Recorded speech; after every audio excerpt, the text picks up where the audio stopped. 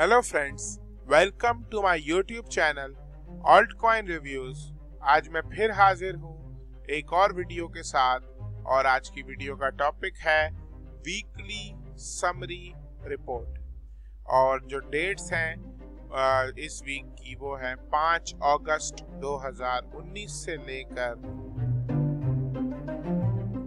12 अगस्त 2019 तक। तो ये इस वीकली समरी की डेट्स हैं। 5 अगस्त 2019 से लेकर 11 अगस्त 2019, 12 तो मंडे टू मंडे हो गया, वो 8 दिन हो जाएंगे, 11 अगस्त 2019 संडे तक। तो पिछले 7 दिन, मतलब आज तो खैर ट्यूसडे हो गया। सबसे पहले आप सब लोगों को बहुत बहुत ईद मुबारक। क्योंकि कल मैं वीडियो नहीं बना सका तो कल ईद मुबारक नहीं कर सका। कल बेसिकली ईद थी मंडे को, तो कल वीडियो नहीं बनी क्योंकि काफ़ी ज़्यादा बिजी था ईद की वजह से, रिलेटिव्स और इन सारी चीज़ों के अंदर, तो कल वीडियो नहीं बना सका।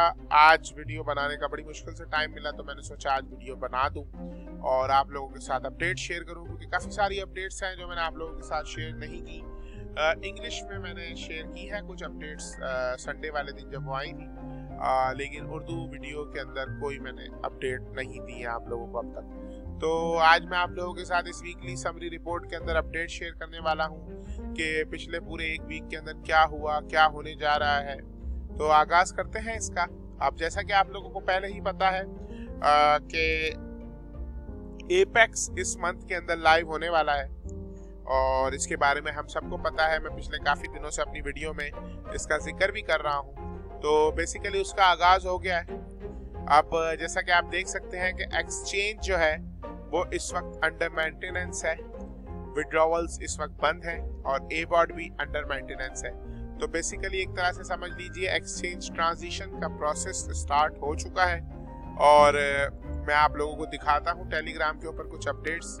सैटरडे वाले दिन 10 अगस्त 2019 को जॉन मैकफे का इंटरव्यू हुआ।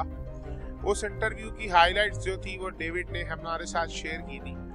तो अब मैं जैसे इन वीडियोस को मैं इंग्लिश में बना चुका था, तो मैंने इंग्लिश वीडियो के अंदर इसके बारे में ज़्यादा डिटेल्ड अपडेट शेयर नहीं की, लेकिन ज़ाहिर है ये उर्दू वीडियोस है, तो मैं इसके अंदर आप लोगों को थोड़ी थोड़ी डिटेल भी बता दूंगा, समरी भी बता दूंगा।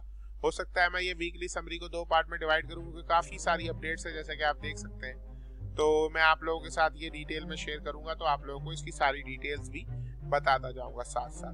तो वैसे वो इंटरव्यू काफ़ी इंपॉर्टेंट था। उस इंटरव्यू में जॉन मैकफे ने बोला, आप लोगों को जैसे पता है जॉन मैकफे अपना खुद का ब्रांडेड डेबिट कार्ड भी बना रहे हैं, तो वो QR वॉलेट के साथ डील करने जा रहे हैं ताकि उनको कोई आगे जाके मसला ना हो, क्योंकि QR वॉलेट एक ऐसी एंटिटी है, मतलब एक ऐसी चीज़ है जिसको कोई एंटिटी स्टॉप नहीं कर सकती, ठीक है।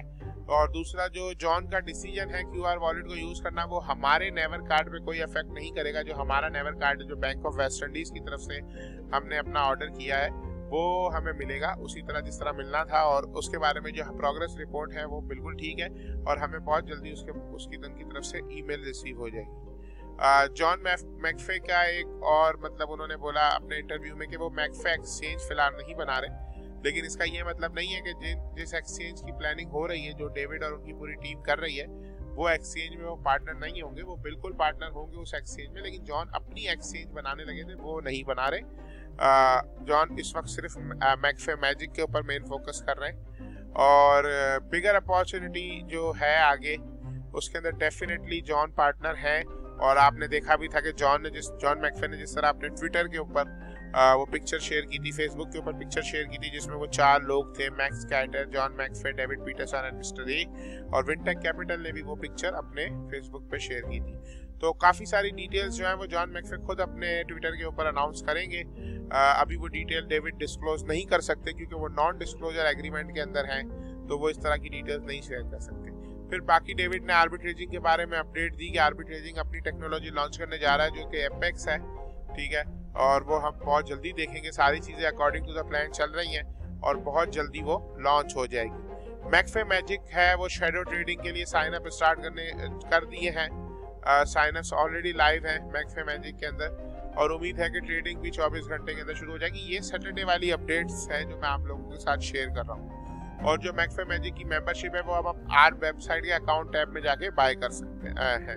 ठीक है, तो ये अपडेट्स थी जॉन मैकफे के इंटरव्यू की। इसका इफेक्ट ये हुआ कि प्राइस ने ऊपर जाना शुरू कर दिया था आर्ब की, और वो तकरीबन 10 सेंट से तकरीबन 11-12 सेंट तक प्राइस ऊपर आ गई थी।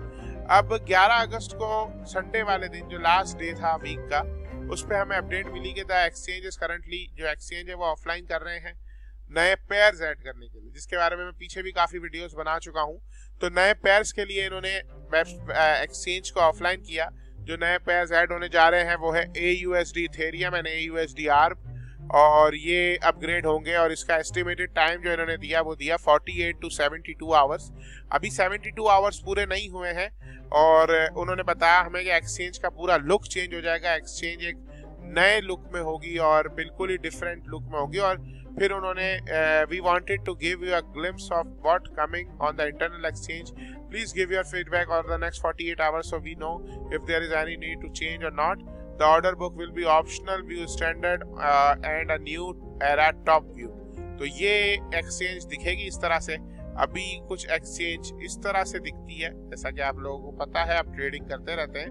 तो ये चार्ट ऊपर आ रहा है, फिर ये वॉल्स यहाँ आ रही हैं, बाइंग सेलिंग इधर आ रही है। बिल्कुल ही डिफरेंट टाइप की एक्सचेंज है। तो अब जो नया लुक होगा वो इस तरह का होगा कि ऊपर ये ऑर्डर बुक आ रही होगी। ठीक है, यहाँ से हम अपने कॉइन सेलेक्ट कर सकेंगे कि किस पेयर में हमने ट्रेडिंग करनी है। अभी इथेरियम AUSD सेलेक्ट हुआ है, हम आर्ब इथेरियम वगैरह सेलेक्ट कर सकेंगे। यहाँ पर हम बाइंग सेलिंग कर सकेंगे, ये बॉक्स आ रहा है, और यहाँ पर हमारी सारी ट्रेडिंग हिस्ट्री आ रही होगी। तो ये बिल्कुल ही नया लुक, बिल्कुल ही ब्यूटीफुल जबरदस्त लुक है, जो कि एक बहुत जबरदस्त लुक है और बहुत अच्छा लुक लग रहा है देख के। तो इन्होंने ये एक्सचेंज का लुक चेंज किया और मतलब बताया, हमारे साथ शेयर किया कि एक्सचेंज किस तरह की दिखेगी और किस तरह उसमें सारी चीज़ें होंगी। उसके बाद उन्होंने वेबसाइट को 6 घंटे के लिए बंद कर दिया था, क्योंकि कुछ अपडेट्स थी जो उन्होंने करनी थी, और जो अपडेट्स थी वो बहुत इंपॉर्टेंट अपडेट्स थी। तो वेबसाइट 6 घंटे के लिए बंद थी। उस 6 घंटे के दौरान उन्होंने एक एरर फिक्स किया, जो कि एरर था वो जब इन्होंने एक्सचेंज के बारे में अनाउंसमेंट किया था कि हम एक्सचेंज ऑफलाइन करने लगे न्यू पेयर्स ऐड करने के लिए, उस दौरान कॉइन बहुत ज़्यादा इंक्रीज हुआ था एक्सचेंज ऑफलाइन करने से पहले, और वो कॉइन तकरीबन $1 तक हिट हुआ था। तो उसको उस वक्त कुछ एरर की वजह से काफ़ी ज़्यादा बाइंग हो गई थी, और कुछ एरर की वजह से, जिसकी वजह से प्राइस बहुत ऊपर चला गया था। तो वो सारी ट्रांजैक्शन उन्होंने रिवर्स की, क्योंकि वो एरर था, उसको रिजॉल्व किया, और जो लोग उस एरर से अफेक्ट हुए थे उनको 10% एक्स्ट्रा आर्ब कॉइन दिए। उसमें मैं भी एक था जिसको अफेक्ट हुआ था। हालांकि मैंने खुद कोई ट्रेडिंग नहीं की थी उस वक्त, मेरी वॉल्स लगी हुई थी जो ऑटोमेटिकली सेल हो गई थी उस एरर की वजह से। मैंने तकरीबन 3,500 आर्ब कॉइन्स की वॉल लगाई हुई थी, जो तकरीबन सेल हो गई थी सारी उस बाइंग की वजह से। और फिर उसमें से मुझे मेरे 2,000 कॉइन्स जो थे वो एरर की वजह से सेल हुए थे, और बाकी 1,500 जो थे वो नॉर्मल सेल हुए थे। तो वो 2,000 कॉइन वापसी आ गए मेरे अकाउंट में, और मुझे उसके ऊपर 200 आर्ब कॉइन का बोनस भी दिया गया। उसी वजह से उन्होंने फिर वो एक्सचेंज को 6 घंटे के लिए बंद किया था, ताकि वो जो प्रॉब्लम हुई थी उस एरर की वजह से उसको रिजॉल्व करें और सारा कुछ ठीक करें। और उसके बाद ये अपडेट आई हुई है कि 6 घंटे के बाद वेबसाइट ऑनलाइन हो गई थी और सारी चीज़ें नॉर्मल हो गई थी। ऑक्शन के लिए भी उन्होंने ऑन कर दिया है। अब हम ऑक्शन भी जिन लोगों को अपने एबॉट सेल करने हैं वो अपने एबॉट ऑक्शन पे लगा सकते हैं, क्योंकि वो चाहते हैं कि अगर जिनको अपने सेल करने और जो नया इन्वेस्टर्स है वो एबॉट परचेज करना चाहते हैं USD, तो वो परचेज कर सकें ऑक्शन के थ्रू।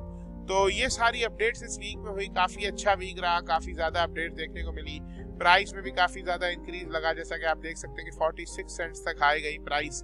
और वैसे तो $1 तक गई थी, लेकिन वो एरर की वजह से थी तो वो हटा दिया गया। लेकिन जो एक्चुअल ट्रेड्स हुई थी वो ये थी, जिसमें आप देख सकते हैं कि 46 सेंट्स प्राइस हाई गया है। खैर 2 पार्ट बनाने की ज़रूरत नहीं पड़ी, वीडियो एक ही पार्ट में तकरीबन मैं आप लोगों के साथ सारी अपडेट शेयर कर चुका हूँ। इंटरव्यू भी शेयर कर दिया, बाकी एक्सचेंज ट्रांजिशन के बारे में भी शेयर कर दिया, एक्सचेंज का लुक भी बता दिया मैंने आप लोगों को, और जो एरर था उसके बारे में भी बता दिया। तो तकरीबन मैं आप लोगों के साथ सारी इन्फॉर्मेशन शेयर कर चुका हूँ। तो आप मुझे शायद दूसरा पार्ट बनाने की ज़रूरत नहीं है, लेकिन मैं कुछ और वीडियोस बना दूंगा उसके बदले, और दूसरी आप लोगों के साथ अपडेट शेयर करूंगा। तो ये सारा कुछ इस तरह से कुछ रहा पिछला एक हफ्ता। काफ़ी अच्छा रहा, काफ़ी अच्छा, प्राइस भी अच्छा इंक्रीज हुआ। और सबसे मेन चीज़, हम लोग जैसे जैसे दिन आगे जा रहे हैं ऐसे ऐसे एपेक्स के करीब आ रहे हैं लाइव के। जैसे ही न्यू पेयर्स ऐड हो जाएंगे, नेक्स्ट स्टेप हमारा होगा एपेक्स को लाइव करना और उसके बाद फिर एपेक्स के अंदर शैडो ट्रेडिंग ऐड करना। ये हमारे नेक्स्ट 3 स्टेप्स हैं। फर्स्ट पेयर्स ऐड करना, फिर एपेक्स को लाइव करना, फिर एपेक्स के अंदर शैडो ट्रेडिंग ऐड करना। तो बड़े हम तरतीब से जा रहे हैं और मुझे उम्मीद है इंशाल्लाह इसी महीने के अंदर हमें ये सारी चीज़ें देखने को मिलेंगी। तो बस इसी के साथ इस वीडियो का इख्तिताम करता हूँ। उम्मीद करता हूँ आपको वीडियो बहुत पसंद आई होगी। लाइक कीजिएगा, शेयर कीजिएगा, कमेंट कीजिएगा और चैनल को लाजमी सब्सक्राइब कीजिएगा। वीडियो देखने का बहुत बहुत शुक्रिया। आप सबको एक बार फिर से ईद मुबारक। अपना दोस्तों, रिश्तेदारों और गिरदो नवा के लोगों का ख्याल रखिएगा। अल्लाह हाफिज़।